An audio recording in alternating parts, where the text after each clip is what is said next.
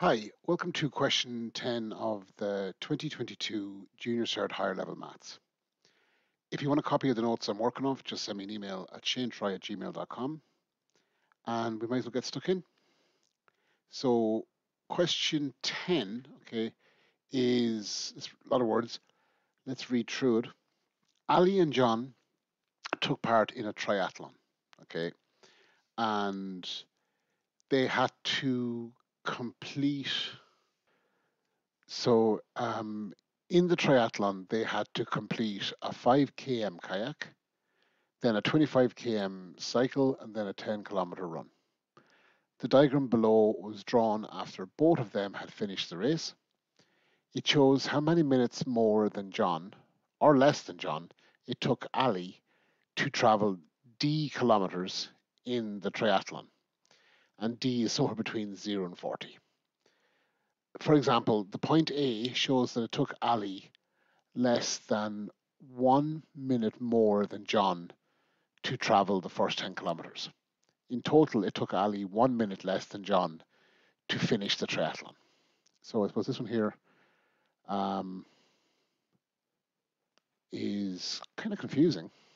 You see here at the end there, it shows here that's the 1 minute less. So this is if they've both finished here, if that line, a heavy line here, was literally all the way along here, they'd have been exactly running side by side. But at the beginning here, Ali was 2 minutes slower. Okay, then she's catching up.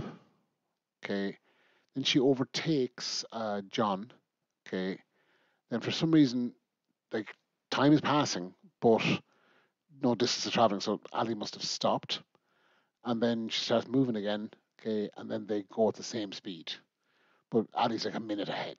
So I've never seen a graph like this. It's taken me a few minutes to make sense of it, and it's worth a question like this taking time. Anyway, part A says, did Ali finish the kayak section ahead of John, behind John, or at the same time as John? And just take one box. So look, you have a 1 in 3 chance of getting this right by guessing. Okay, but let's not guess. See, they start off the same together. Okay, and then Ali's going slower in the kayak for whatever reason. Okay, and she ends up 2 minutes slower. Okay, so it was behind John. Okay, I'll put a tick there. That should be the answer to that one. Then part B says, Ali had to stop briefly during the triathlon. John did not stop. State at what distance Ali had travelled when he stopped. Oh, okay. So I assume that was female. And for how long he was stopped. So the distance Ali had travelled. So this is where he stopped. Okay. So that's 25 kilometers. And then the length of time Ali was stopped. Well, the time is on the y-axis, which is kind of unusual. And that would be 1 minute as far as here, okay, from here to here, and then a half minute from there. So what's that, 1.5 minutes? Okay, challenging. Easy to get it, but not so easy to get. That's just the answer in the notes. Now part C then says, what was happening to John and Ali as at the point marked B on the diagram? So I've copied the B here.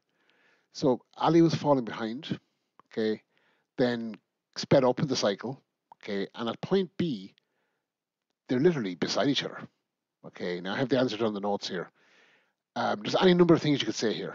I said Ali was passing John out, or they were cycling beside each other, and then like Ali would have been going faster, like getting away from John. So let's see. Then the table shows the time that it took John to complete each of the 3 sections in the triathlon, as well as his total time for the triathlon. Use the diagram, fill in the 4 missing times for Ali. So if it took John 32 minutes in the kayak, it took Ali 32 plus 2. Okay, so I should show that here. 32 plus 2 is 34. Now then the cycle part, okay, Ali catches up. So if it took, I'll put the cycle here just to make it obvious what I'm doing. So cycle, and then up here is kayak, just for the You should always try to make your work as obvious as possible. The cycle, it was 38 minutes, but Ali caught up on 3, okay, and did it in the same time. And then Ali did it 2 minutes, okay, quicker, and then this 1 minute, okay. So that's this difference here.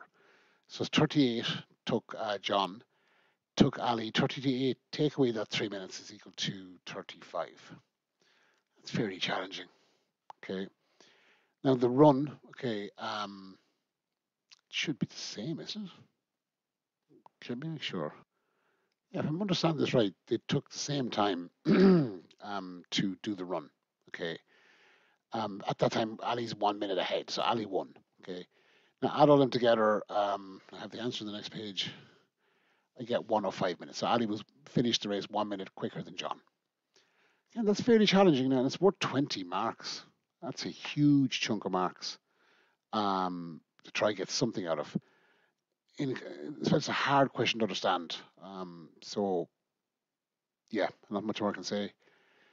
Now it says then John and Ali also ran a 400-meter race. John's average speed was for the 400 was 7.8 meters. So 400 meters, okay, in 7.8 meters per second. So this is distance and this is speed. It took Ali 2 more seconds than John to run the 400 meters. Work out Ali's average speed for the 400-meter race. Give your answer in meters per second. Correct one decimal place. So the formula here, speed is equal to distance over time, is going to be useful to us. Now we can rearrange this. I can bring time across, and time is equal to distance over speed. So if I want to work out the time for John, okay, the distance he traveled was 400. The time was 7.8. Now that answer, I have it on the next page. The answer is 51.282 seconds. Now they say that Ali took 2 more seconds than John to run the 400 meters. So it took Ali 51 whatever plus 2, which is 53.282 seconds. Now the question is ultimately asking us for the speed of Ali.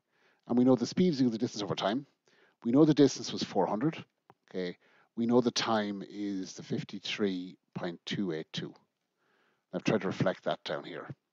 Put that through the calculator, I got 7.5 meters per second, which should make sense. Like in this race, Ali was slower than John, so the speed should be lower. Okay, they weren't traveling as fast, which is why they didn't. They took 2 more seconds. Shouldn't be too much different, and 7.5 isn't all that much different than 7.8, which we were given in the question. So once you remember the strategy of using this formula, this is fairly straightforward. It's just a matter of there's multiple steps to it, but it's remembering to use that formula. And if you see speed, distance, time, I would suggest writing this formula out on the page. Just see if it may not be useful, but usually is. It might achieve some marks in depending on the marking scheme. Right, so that's question 10. As always, if you want a copy of the notes I'm working off, just send me an email to shanetroy@gmail.com, and please like and subscribe to get access to more playlists. See you on question 11.